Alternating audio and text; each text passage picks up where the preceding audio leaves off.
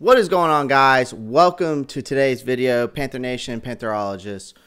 We are going to be talking about the Teddy Bridgewater, possibly either staying, multiple trade offers, or multiple teams that, could use him, possibly. Basically just kind of talking about his future and what's going on in the front office between them and stuff like that. So, anyways, before we get into today's videos, I always ask that you pound that like button, pound the subscribe button, comment down below, and click that post notifications bell so you don't miss out on any of the new content. So, before we get into today's topic, I did have a 750th subscriber. They did get the $75 gift card, so congratulations to them. Also, the 1,000th subscriber, I'm going to switch it up this time, so it makes it a little bit more difficult. I'm going to be picking a number between a random number between 1 and 1,000, and whoever guesses it right, comment on this video. Guys, keep subscribing, but whoever guesses it right, you're gonna have to comment on this video though. I will give them they will receive a Sam Darnold jersey or a jersey of their choice of the Carolina Panthers. Okay, not any other team, just the Carolina Panthers. All right, so let's go ahead and talk about today's video, the Teddy Bridgewater future, everything. So the first thing is what will happen to Bridgewater after the Darnold trade. Teddy's time is ticking in Charlotte. So after trading for former Jets quarterback Sam Darnold, the Panthers made it almost certain that they will probably move on from Teddy Bridgewater in the near future. Now, Carolina traded away this year's 6th round pick, as well as the 2nd and the 4th rounder in next year's draft. It seems as though Darnold is the young quarterback that Carolina will be rolling with in 2021. But Scott Fitterer also stated that the team could still address the quarterback position in this year's draft. So based on the Darnold move, as well as Fitterer suggesting that the Panthers might not be done with addressing their quarterback situation, it leads many to question where that leaves Teddy Bridgewater.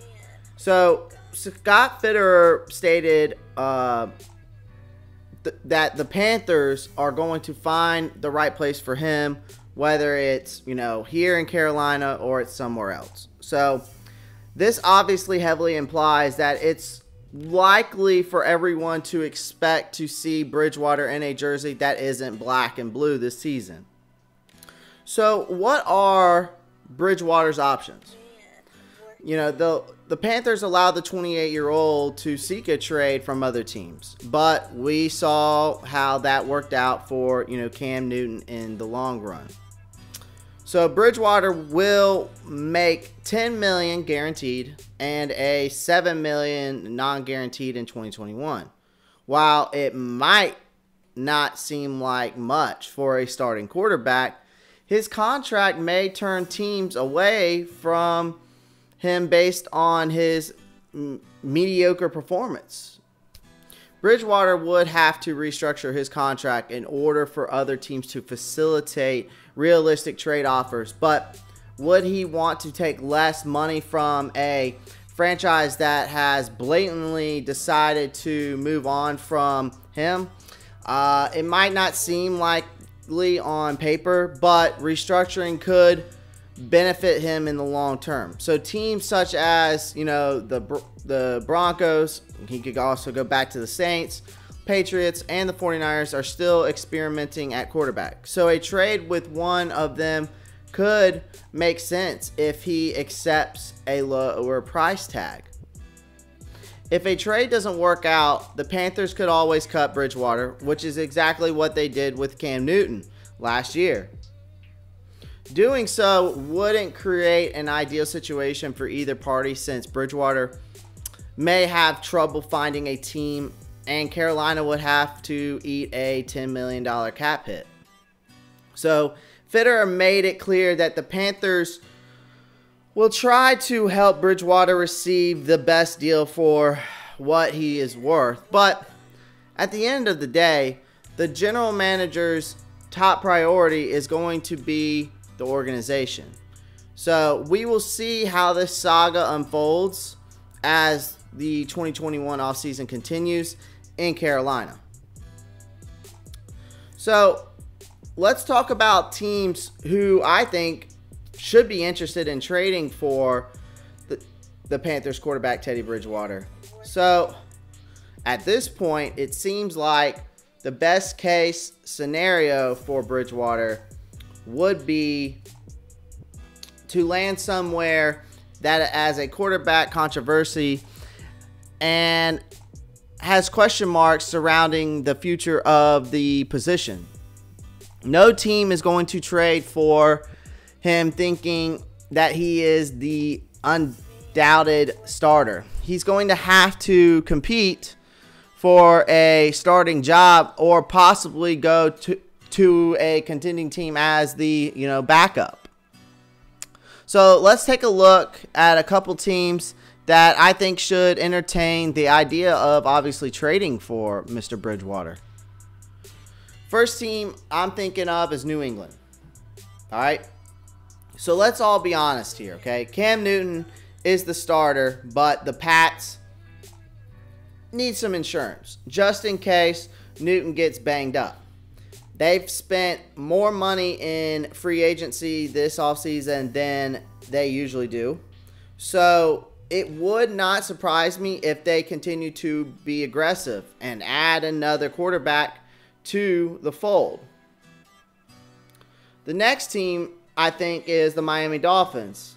Similar situation here with Miami in that Tua is going to be the starter, but health isn't really the concern. It's the development part of it. So Tua has shown some flashes here and there, but he has been very inconsistent and often struggles late in games.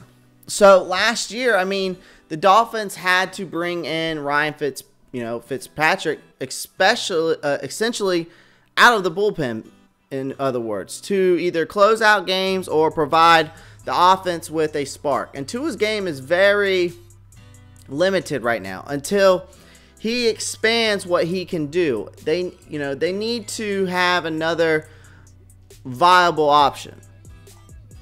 The next team I want to talk about here, the Houston Texans. So do I really need to explain this one? Because, by the day, it's beginning to look more and more like that Deshaun may not play in a game this upcoming season.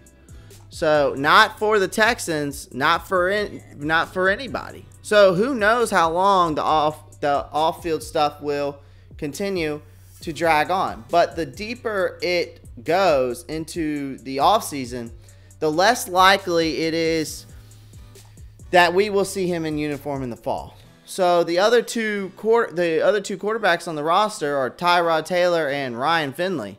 Not sure either of those are the best options to replace Watson. So if you add Bridgewater into the mix, it will at least provide some healthy competition. Next team here, the Denver Broncos.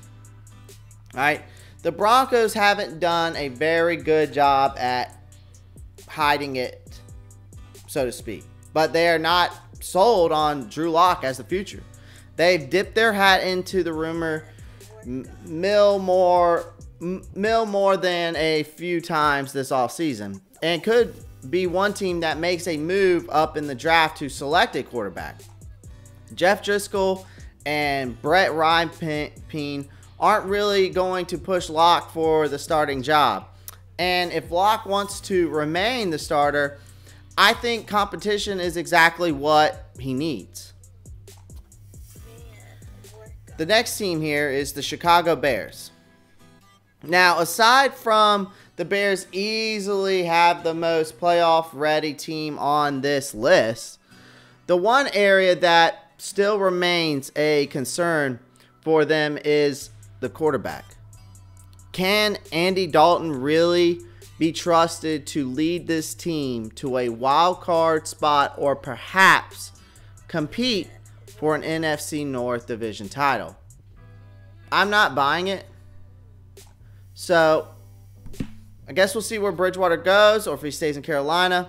Let's just hope that we make the right trade and for him, and not only for him but for us. So guys, pound that like button, pound the subscribe button. Like I said, comment down below. Let me know what you think. Click that post notifications bell so you don't miss out on new videos.